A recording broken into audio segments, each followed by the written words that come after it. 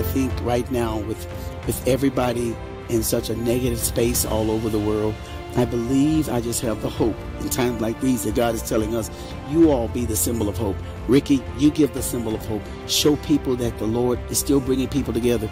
Show people that there's a bright side somewhere. Show people that you'll understand it better by and by. Show people that Jesus still lives. Show people that God loves them. Show people that in spite of everything, there's a name above every name, and that at the name of Jesus, every knee shall bow and every tongue shall confess that Jesus is Lord. Offer that hope. You can't force people to believe it. But why are we not throwing the rope now, at least for them to grab it?